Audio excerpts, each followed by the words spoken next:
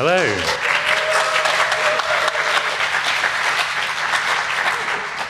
Hello, everyone. Thank you very much for coming. So yes, this is going to be mathematical view of voting systems. So the great thing about maths is that it gives you this really precise language that we can express things in.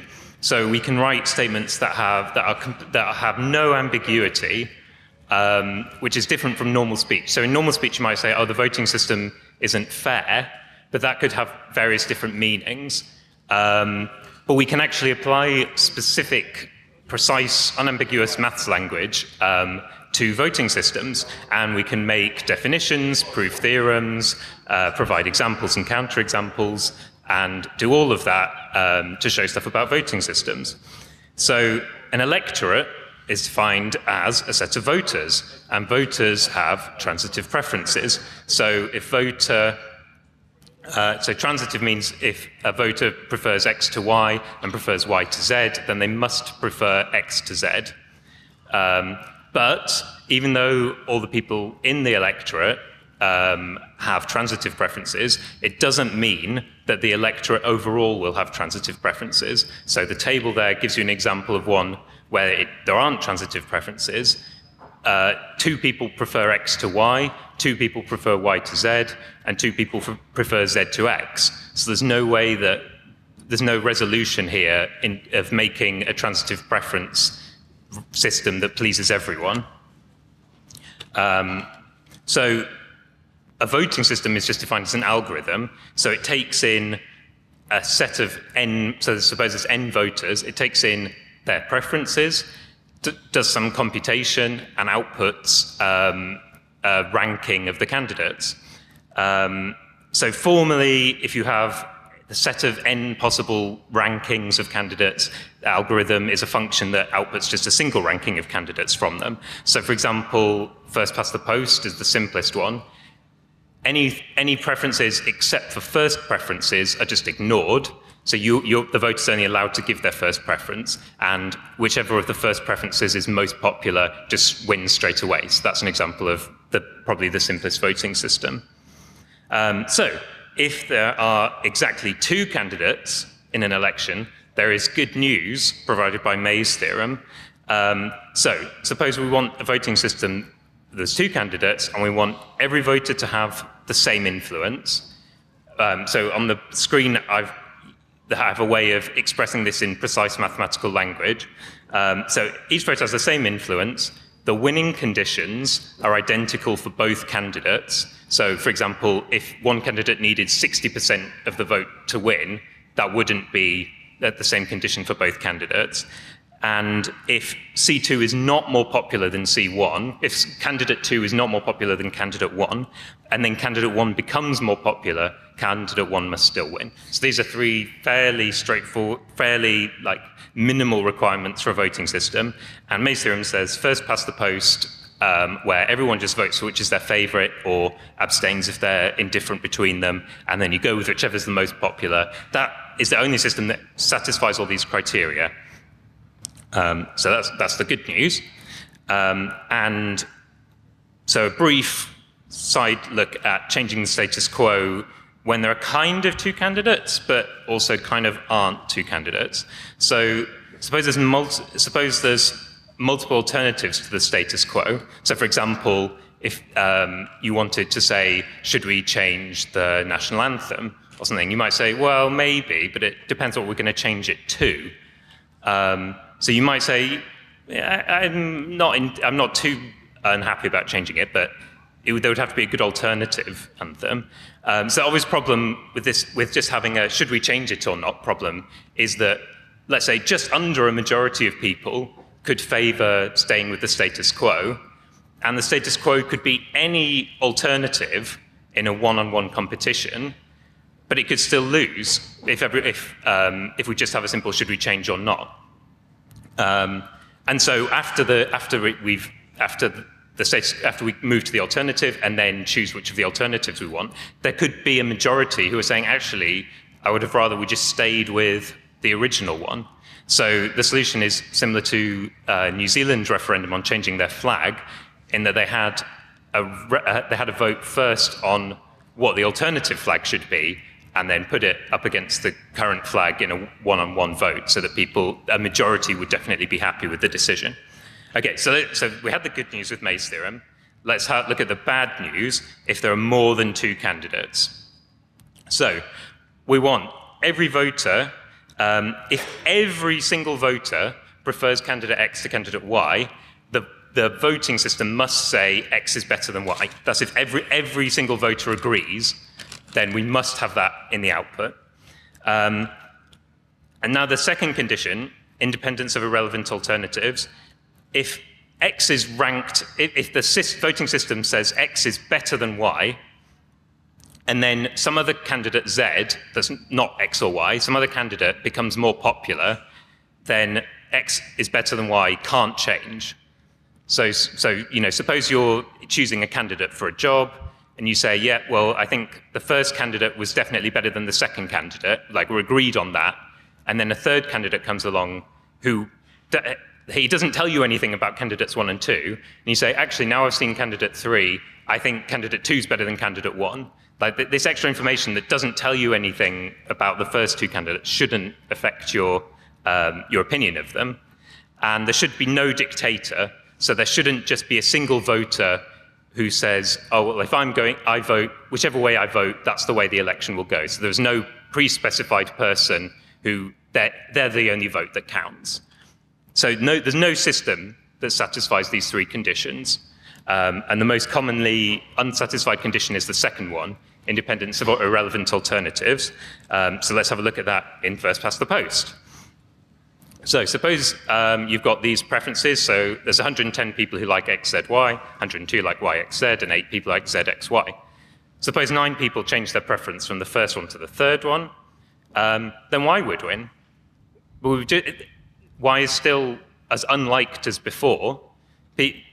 People still say anyone would be better than Y. I'd prefer X to Y, I prefer Z to Y, anyone but Y. But because some people say, actually, yeah, maybe Z is the better of X and Z, now Y wins. So this violates independence of irrelevant alternatives, and also violates the majority loser criterion. So you can elect unpopular candidates. You can elect candidates who say, a majority of people say anyone but this candidate, and they can still win. So let's have a look at the alternative vote. So just quick definition of it. The voters rank their candidates rather than just putting a first preference. You count up the first preferences. If someone has a majority, then they immediately win. Otherwise, whoever has the fewest votes gets knocked out, and their second preferences turn into first preferences, and then you just repeat it until someone has a majority and they win. So this one, wait.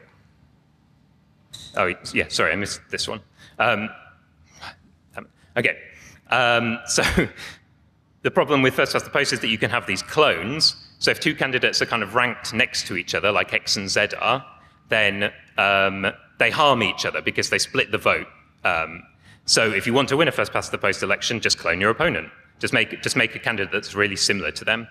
So AV is clone proof. If you have 2 candidates who are always ranked next to each other, people say, yeah, these 2 candidates are roughly the same. If one of them didn't run, it wouldn't make any difference to the other candidates. So that's guaranteed mathematically. It also satisfies majority loser criterion. So if as one candidate, more than half the people say anyone but that candidate, then they can't win. So is AV just a better system? No. So suppose that we have an election and X gets some ranking, let's say X wins, and then the electorate change and they say, actually, we like X even more now, and we have the second election where X is, let's say X wins the first election, then X serves their term, and then they're even more popular next time around. That shouldn't hurt X. X should just win again, right? But AV isn't monotone. That's a monotone condition. AV isn't monotone. If a candidate becomes more popular, it can actually harm them, which is a particular vulnerable. Well, AV has this problem. First past the post doesn't. So let's give an example. So in the first vote, we have W has 9 votes, X has 6, Y has 6, and Z has 5. So Z is knocked out. And then what W has 9 votes, X has 11, and Y has 6. So Y goes out, Y's votes get sent to X. And so in the final result, W has 9 and X has 17. So X would win that vote. So that's the first election.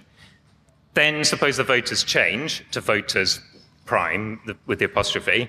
So now in the first round, Y is the least popular candidate rather than Z. So Y is eliminated first. Y's second votes go to Z. So now it's W has 9, X has 8, and Z has 9. So X gets knocked out in the second round. So now, and their votes transfer to Z. So Z wins with a majority now, to the same majority as X had before. So X lost by becoming more popular in this case. And also doesn't satisfy the participation criterion. So you can be in the situation where you get a better outcome for yourself if you don't vote at all. So let's say there's kind of Tennessee is choosing a new state capital, and people want to be near to the capital as possible and live in the capital if they can. So there's 3 kind of cities on one side, and Memphis, which is right in the bottom corner, but is the most populous. So we've got Memphis is majority loser. There's the 3 other cities would rather have anyone but Memphis because they're all closer to each other. So straight away, well, to me, it seems obvious that Nashville is the kind of compromise winner, should be the compromise winner here, because it's kind of in the middle and it has a fair amount of support on its own anyway. But the problem is that Memphis voters, because they're popular, but not quite popular, not unpopular enough to get knocked out, their votes never get reassigned. They're on 42%, so they're not going to be eliminated. So what happens is Chattanooga voters get knocked out, their votes go to Knoxville. Nashville is then the least popular, their votes get knocked out, they go to Knoxville. So Knoxville wins. Knoxville wins here, even though it's clearly kind of the extreme candidate at the right-hand side, away from everything else. So what could we have done differently? Well, if Memphis voters, if the figure had been 25% of original voters rather than 42, if that was what Memphis, if fewer people had voted from Memphis, they would have been knocked out, and their votes would have gone to Nashville, and Nashville would have won. So you can actually, people who vote from Memphis, who voted for Memphis, harmed their own interests, because if fewer of them had voted, a better candidate for them would have won. So basically, with 2 options, you do have a very good voting system, just choose your favorite. But with 3 or more candidates, things immediately get messy. These are 2 fairly straightforward to understand systems, but they both have like very undesirable properties about them. So that, as I was saying before, we don't like to use the sort of non-specific language, but there's no, with Arrow's theorem, if you consider that to be a fair system, then Arrow's theorem shows that there's no fair system. And that's kind of a big, I don't know, problem. Maybe you think it's not a problem with democracy. I don't know. So you used to decide. Okay, thank you.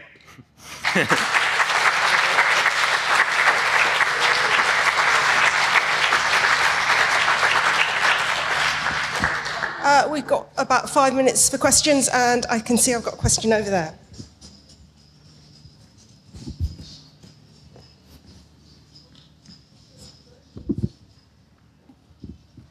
So, thanks very much. Something that I guess is quite important is there's a difference between this voting system is massively and obviously flawed in everyday situations, and it's possible to come up with a very complicated corner case where this system fails.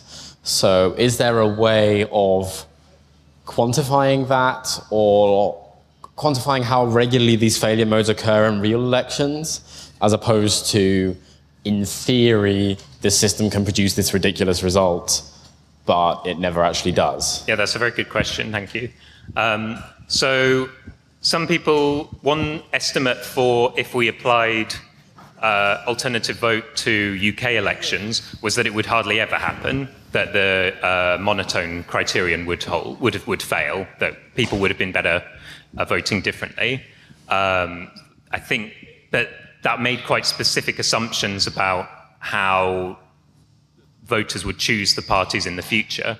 It's really difficult to make inference about whether this ever does happen because people can't release the whole ranking of candidates. So if you, for example, in Australia, they use AV, but there's no list of here's what everyone voted for. Because because someone could say, right, I want you to list, there's 20 candidates, list them in this order so that I know that you've done as I've said. So we only have information about what was the first count, what was the second count, and so on. So it's really difficult to know whether this does happen with practical systems. I mean, the thing with first past the post, you also have majority loser thing, but the thing is that most people know that that's a thing. They know that, if I vote for the candidate I really like, I might be harming the candidate that I do the worst, better of two evils. So people sometimes do vote tactically based on that as well. They know that that's a problem and try to get around it. Yeah. Does any of that change with multi-member systems where there's more than one winner? Sorry, what was the first bit? Does it change with multi-member systems where there's more than one winner? So Arrow's theorem only applies to a single candidate. You can single winner election. You still, I think it. I'm not 100% sure. I think it still applies to multi. I'm not 100% sure on that.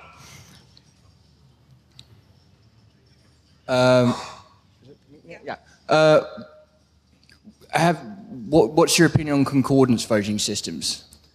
What about them? As in, I know they're computationally kind of intensive, and it's obviously very difficult for a lot of people to understand how they work. And the more things that are involved, the heavier the computation gets. But is it possible to actually fix that with more technology and better algorithms? So more complex algorithms for doing voting systems do exist, as you're saying. That the problem is that you have you would need to conduct the election on voting machines, which I guess some people don't like, and also people. The advantage of something like first past the post is that everyone understands how the votes are counted, whereas with something that's much kind of a smarter system, people don't really understand it as much.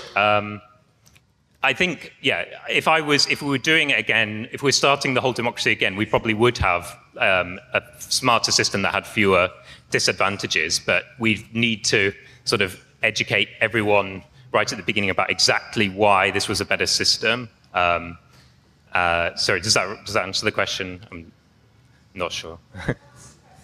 Okay. Is there any way to check whether a system would be liable to tactical voting? So there is a theorem, I can't remember the name of it, but it's kind of similar to Arrow's